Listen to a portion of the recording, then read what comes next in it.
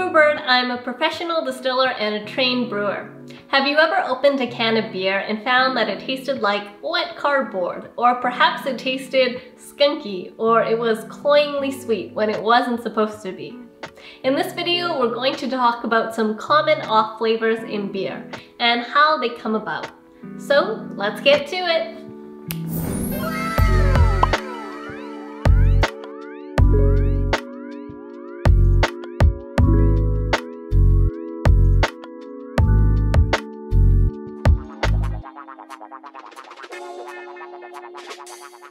If you've drank beer that tastes like stale, old, or wet cardboard, it's probably because your beer has been oxidized, or in other words, it's been exposed to oxygen. Oxygen negatively reacts with molecules in the beer and creates stale, cardboard-like flavors. There's only one instance where oxygen is desired in beer production, and that's at the very start of fermentation when you're adding in the yeast. So when you're adding in the yeast, you'll also add in a controlled amount of oxygen, and the oxygen helps ensure that the yeast grows healthily and it reproduces. Other than this instance, we try to keep oxygen out of our beer production since it can result in beer that tastes like wet cardboard. We often get this unwanted oxidation in bottled beer when the cap on the bottle isn't screwed on tightly enough. We can get oxygen entering the bottle. Too much headspace in the bottle, which is the space between the liquid and bottle cap, can also lead to oxidation. Beer that's old and has been stored for a long time is also more prone to oxidation. Brewers will sometimes buy oxygen scavenging bottle caps to prevent oxidation. These are caps that can scavenge or remove any oxygen from the beer to keep it fresh for longer.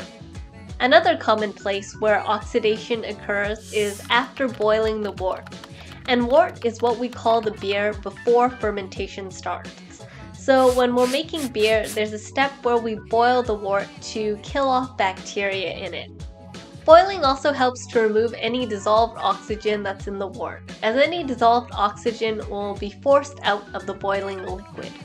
So after we boil the wort and remove the oxygen from it, we want to quickly cool the wort down. This warm wort can absorb oxygen much more easily than cold wort can. So we want to cool the wort down as quickly as we can in order to prevent oxidation.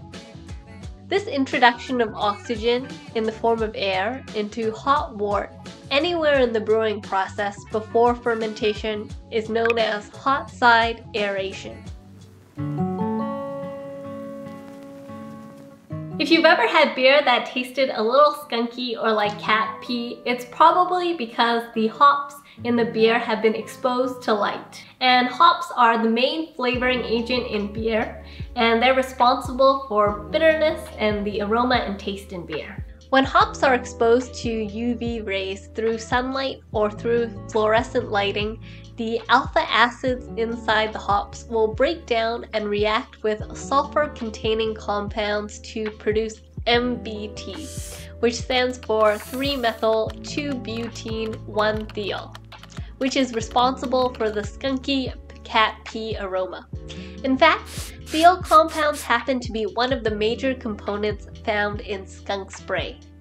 It's for this reason that brewers will avoid fermenting their beer in clear containers, since that would expose the beer to direct light and cause the beer to taste skunky.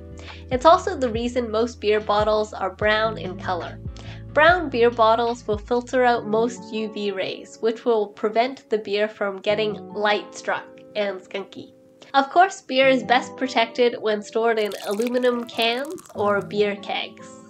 So you might be wondering, if brown beer bottles keep beer from tasting skunky, why do some companies sell their beer in clear and green bottles? I'm looking at you, Corona, Stella Artois, and Heineken. Green and clear bottles don't filter out UV light, which means beer gets skunky tasting. Part of the reasons companies continue to package beer in these kinds of bottles is because of marketing. If everyone else is selling beer in brown bottles, it's easier to stand out on shelves if the color of the bottle is different. Another reason is that some people like a little skunky taste in their beer and have associated that flavor with their favorite beer brands. While a little bit of sweetness is usually desired in most beers, if a beer smells and tastes overly sweet and sugary, it's probably a sign that something went wrong when the beer was fermenting. During beer fermentation, the yeast is responsible for converting the sugars into alcohol.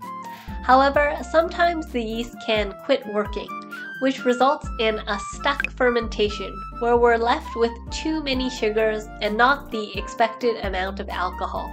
Stuck fermentations can happen when the brewer chooses the wrong type of yeast. So for example, if the wort has a very high sugar concentration, then this can make it difficult for some types of yeast to survive in it because the wort is so dense.